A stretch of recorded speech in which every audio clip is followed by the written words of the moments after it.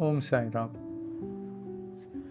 Baba, in his very own words, has said, "Where my Leelas are sung, where my Kirtan is conducted, I am ever present over there in all directions."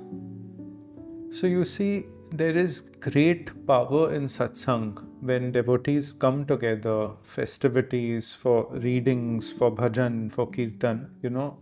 Numerous devotees all across the globe feel Baba's presence. So I would like to distinguish between two phenomena here, where one is engaged in satsang either in the presence of other devotees or even when one is alone. But when you find yourself in groups where it may start as satsang, but if you find there is not any equality between all the people present there, it's again something to be slightly aware of. Let me give a small example. If you join a Satcharit group where they do the Parayan of the Satcharit, it's a very beautiful thing. But if you feel there are certain people, rather than holding the presence and space for everyone to come together, where you feel you're being told what to do, or there is an aspect of control, it's something to be aware of, because that is not satsang.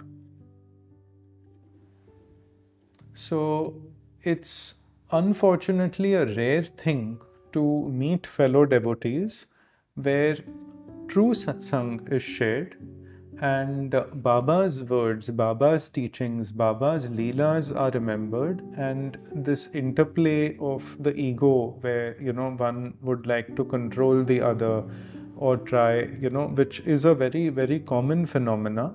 This is something many devotees have discussed with me and shared, and my only insight would be that you remember Baba's words, and where satsang is, it's very precious. Like coming to a devotee, for example, like I, and being in her presence, I herself says that when you come together, one devotee will experience the devotion of the whole collective group together.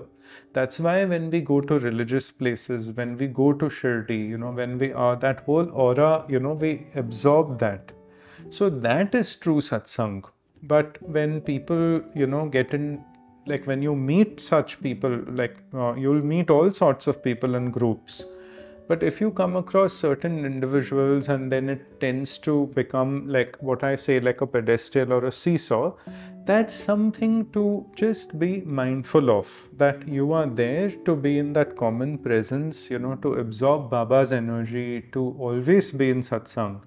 But if you see any sort of a slight, some push and pull or expectation, like a seesaw, it's something to be just watchful of, and Baba himself will guide you. There is no doubt about that. So I hope you find this pointer useful. Om Sai Ram.